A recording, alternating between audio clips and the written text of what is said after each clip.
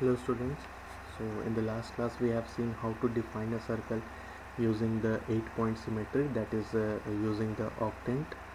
So in this lecture we will see the types of how to define a circle using two methods, that is the first one is polynomial method and the second one is using polar coordinates. So in the last class we have seen this figure and यहाँ पे क्या कर रहे थे हम लोग कि x and Y का कोऑर्डिनेट्स को हम लोग चेंज कर रहे थे, इंटरचेंज कर रहे थे such that the all the points of all the 8 octants can be determined. सो यहाँ पे एक एग्जांपल ले लेते हैं. अगर 2,7 यहाँ पे सिमिलरली जो minus x minus Y minus x, तो उस तरह से जो चल रहा था सेम उसी पॉइंट से यहाँ पे इस फिगर पे हम डालेंगे. तो फिर 2,7 एक पॉइंट से we can determine all the 8 points of this circle. जो भी ऑक्टेंट का होता है 8 ऑक्टेंट्स के एक पॉइंट को हम लोग डिटरमाइन कर सकते हैं. तो लेट्स अज्यूम दैट कि अगर हमको ये 45 डिग्री का पहले सर्कल बनाना है और इस सर्कल पे वी आर हैविंग 5 पॉइंट्स. तो ये पहला हो गया 1 2 3 4 एंड 5 पॉइंट्स. अब ये 5 पॉइंट है तो हम क्या करेंगे, पुट पिक्सल से, यानी कि ये और एल्गोरिथम से हम क्या करते हैं कि ये 5 पॉइंट कैलकुलेट कर लेते हैं and with the help of symmetry we can write all the 5 points of all the other octants. उसी तरह से 1 2 3 4 5 इस ऑक्टेंट का 5 पॉइंट्स निकालें और सिमिलरली यहाँ का भी 5 पॉइंट निकालें, इसका भी यहाँ इस वाले का भी 5 पॉइंट एंड इसी तरह से क्या करेंगे कि हम लोग जितने भी 8 ऑक्टेंट्स हैं सभी का 5 पॉइंट्स कैलकुलेट कर लेंगे. बट जो न्यूमेरिकल कैलकुलेशन होता है वो केवल हम कोऑर्डिनेट 1 का करेंगे और बाकी को तो सिमेट्री से लिख ही सकते हैं, माइनस प्लस प्लस माइनस करके according to the circle symmetry. तो हम लोग को we have to calculate only this first coordinate, first octant. Okay, so let's move on to the defining of circle. So there are two standard methods of mathematically defining a circle centered at the origin. The first one is defining a circle using polynomial method and the second one is defining a circle using polar coordinates. So ये दो methods है जिसके use से हम लोग circle को define करते हैं. So let's see that what are the two methods. So the first one is defining a circle using polynomial method. तो इसमें क्या करते हैं, एक पॉलिनोमियल फंक्शन इक्वेशन होता है मेरे पास Y square equal to are square minus x square. ठीक है, तो ये इक्वेशन कहाँ से आ गया, ये इक्वेशन ये पाइथागोरस थ्योरम से इक्वेशन आता है. जो पाइथागोरस थ्योरम का होता है ना, if this is why this is x and this is are, तो क्या होता है कि ये hypotenuse square that means are square equal to x square plus Y square. तो इसी इक्वेशन से हम लोग क्या करते हैं, Y square equal to are square minus x square, यहाँ से हम लोग डिफाइन करते हैं. सो इस इक्वेशन के अकॉर्डिंगली हम लोग एक सर्कल बनाते हैं. सो कैसे बनाते हैं, let's see that the first method defines a circle with the second order polynomial equation as shown in this figure. So where x is the x coordinate, y is the y coordinate and r is the radius. तो ये y coordinate हो गया, ये x coordinate हो गया and this is the r. तो r देख लेते हैं हम लोग, ये इस पॉइंट पे भी r सेम होता है, इस पॉइंट पे भी r सेम होता है, क्योंकि circle from centre the distance of the circumference is equal in all the 360 degree points. मतलब 360 डिग्री पे कहीं पे भी अगर हम चेक करते हैं distance between this circle and the circumference, तो सारा का जो भी पॉइंट्स का जो वैल्यू आता है या फिर जो भी रेडियस का जो वैल्यू आता है वो हर एक पॉइंट पे इक्वल होता है.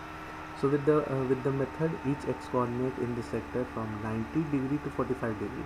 अब यहाँ जो 90 डिग्री टू 45 डिग्री बोला जा रहा है, तो इसका मतलब क्या होता है, 90 डिग्री ये है और 45 डिग्री ये है. तो 90 टू 45 यहाँ से यहाँ तक इस वे में 90 से स्टार्ट करेंगे और 45 तक जाएंगे. So 90 to 45 is found by stepping x from 0 to r under root 2 and each y coordinate is found by evaluating under root are square minus x square for each step of x. तो एक एक step x का हम loose करते हैं, मतलब कि एक एक स्टेप जब हम एक्स में इधर बढ़ रहे हैं तो वाई में हमको क्या होता है, एक एक स्टेप कम करना पड़ता है. We can see in this figure that why में हम लोग एक एक स्टेप कम कर रहे हैं और एक्स में एक एक स्टेप बढ़ा रहे हैं, ठीक है। So this is the method, this is the first method of defining a circle using polynomial method. So let's move on to the second one, that is defining a circle using polar coordinates. So what is the polar coordinates? polar coordinate होता है कि अगर ये हमारा एक point है, एक circle है, तो किसी भी सर्कल के किसी भी एक पॉइंट पे हम एक जो ट्रिग्नोमेट्रिकल इक्वेशन होता है कि sine theta equal to perpendicular by base, यही होता है ना, P by B perpendicular by base. तो इसके अकॉर्डिंगली हम लोग क्या करते हैं कि यहाँ पे एक पॉइंट निकालते हैं जो कॉस थीटा साइन थीटा दोनों के अकॉर्डिंगली होता है, and after that point that is known as the polar coordinate, we calculate the entire points of this circle. So the second method of defining a circle makes use of polar coordinates as shown in this figure. X equal to r cos theta और y equal to r sin theta. ये r cos theta और r sin theta कैसा है? You can see that ये वाला अगर triangle है और ये है दिस इज़ द r, यहाँ इसी सेम फिगर को हम कर रहे हैं, this is the r and this value is you can say that यहाँ पे ये x होता है और ये y होता है, this is y, this is x। तो अभी हमको अगर यहाँ पे थीटा लेना है, ये वाला, ठीक है, अगर थीटा लेना है तो हम क्या करते हैं, थीटा का वैल्यू कैसे कैलकुलेट करते हैं, साइन थीटा इक्वल टू क्या होता है, perpendicular by base, perpendicular y है एंड नहीं परपेंडिकुलर बाई हाइपोटेन्यूज होता है, सॉरी सम पीपल है p बाई h होता है, तो y बाई r, तो यहाँ से क्या निकल जाता है y का value, y equal to r sine theta. और इसी तरह से सेम अगर हम cos थीटा लेते हैं तो cos थीटा का फॉर्मूला क्या होता है, cos theta equal to b by h, मतलब बेस बाई हाइपोटेन्यूज।